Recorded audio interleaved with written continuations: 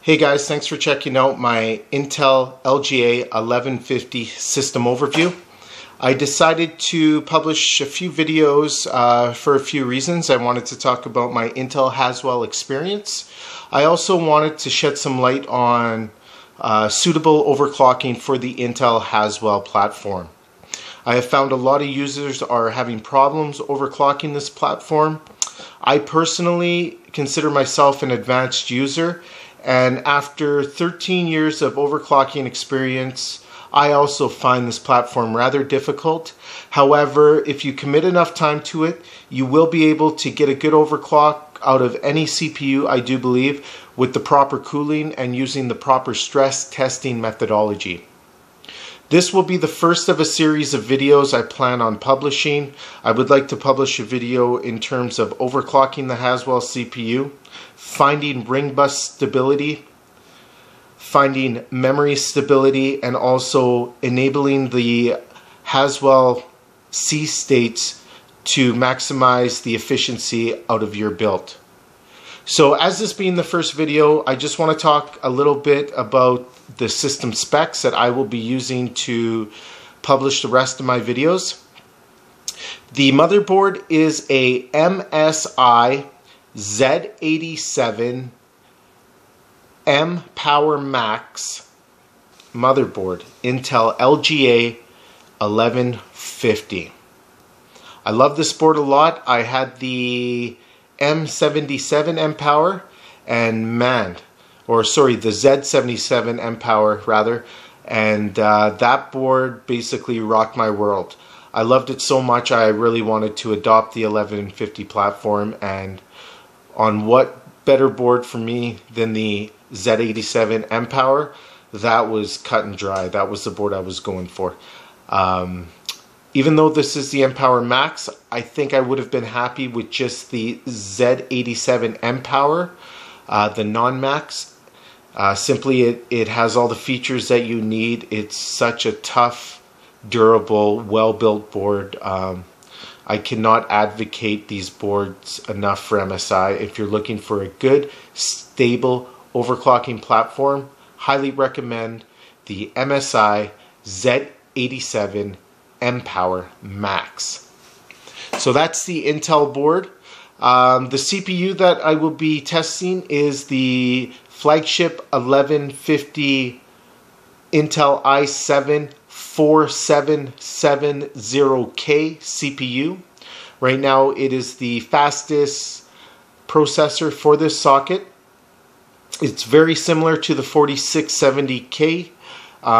Both have identical feature sets except for the 4770K has hyper-threading, which in turn will increase performance in some applications. Typically in gaming, you're not going to see any advantages from hyper-threading. So keep that in mind if you're thinking about planning a build around this platform. If you do lots of video editing, you should go for the i7. If you purely do a lot of gaming, go for the i5 4670K. So the Intel 4770K is the CPU we have.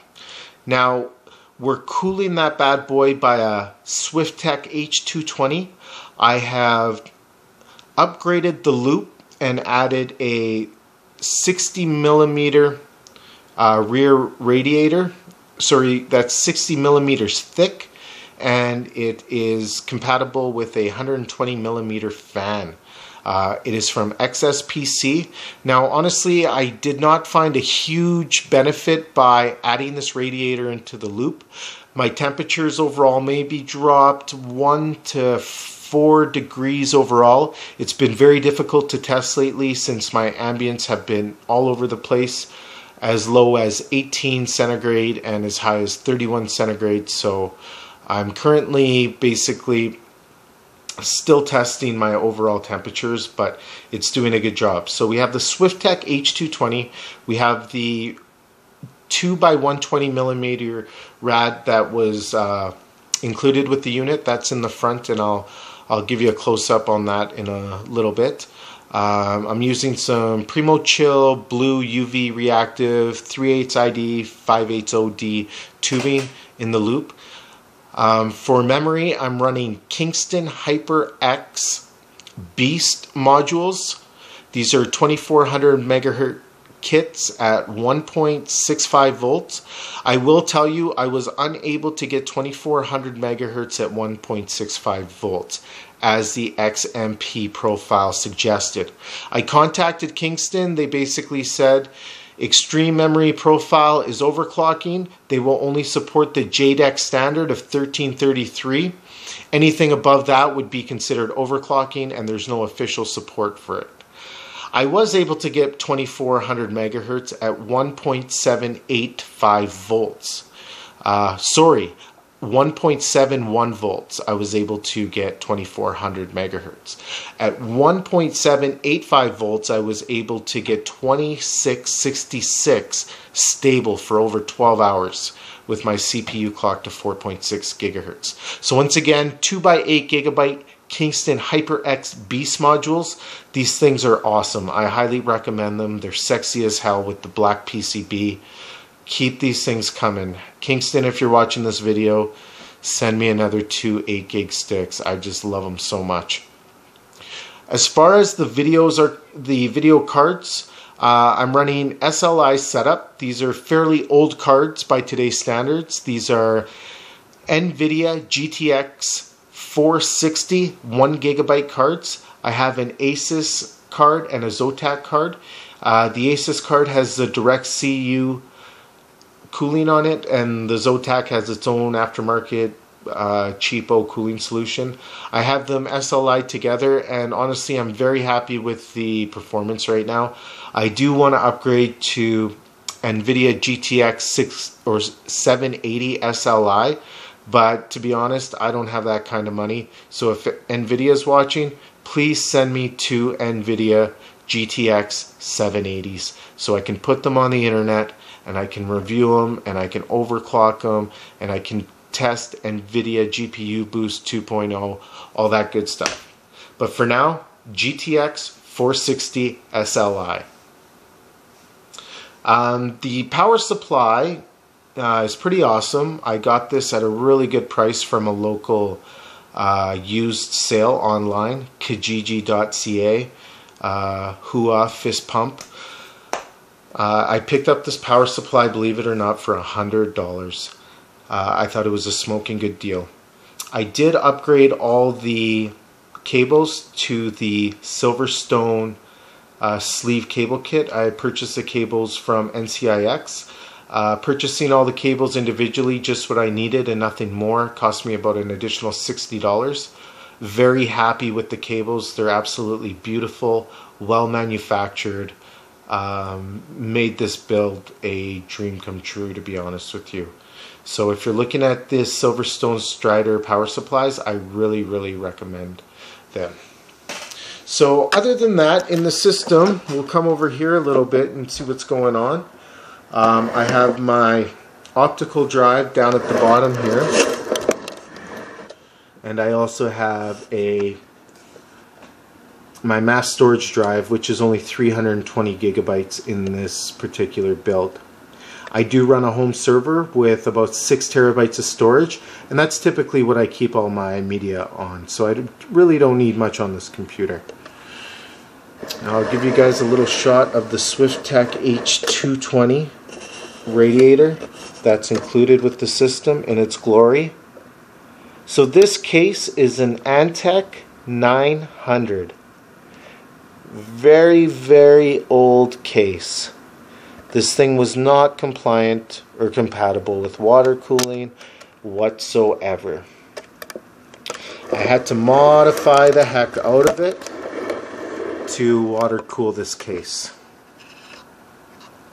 I've done lots of mods to the case actually. I've made a CPU cutout.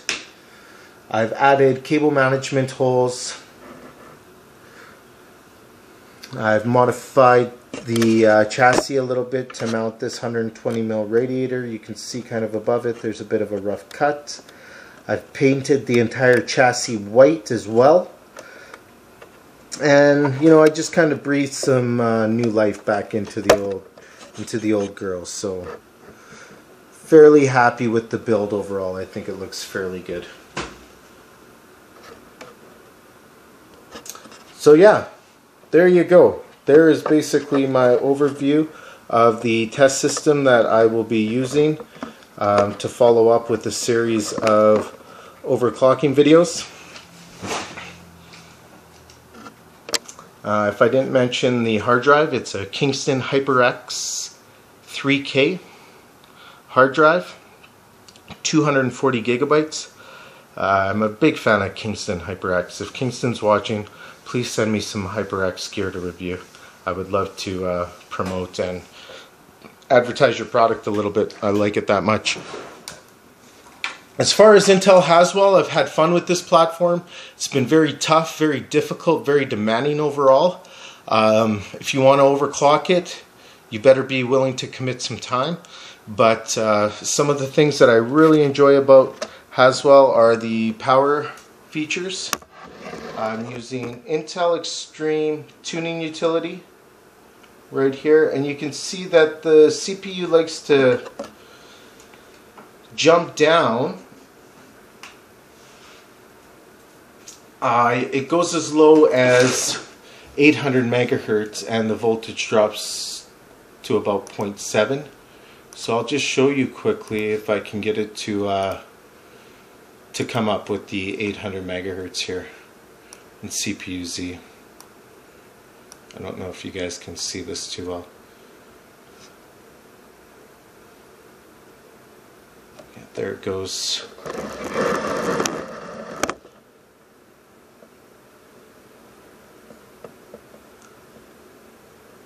Might be a little hard to see, but it's fairly jumpy overall from the fully integrated voltage regulator, the 5er. That's basically what's happening right now. Is it's kicking around the voltage, kicking around the CPU frequency, using its idle states properly, and power consumption from the wall is about, just my CPU is about 60 to 70 watts at idle. It's phenomenal. It's very, very good. Under load, I'm drawing about 180 watts, and that's just my CPU. I hope you enjoyed my system overview of the MSI Z87 MPOWER Max with the Intel 4770K, Kingston HyperX Beast modules, Kingston HyperX SSD, NVIDIA GTX460SLI, Silverstone 1200 watt Strider Gold. These are awesome parts. I love them all. I'm really happy with this build, and I look forward to publishing some overclocking videos right away. Thanks.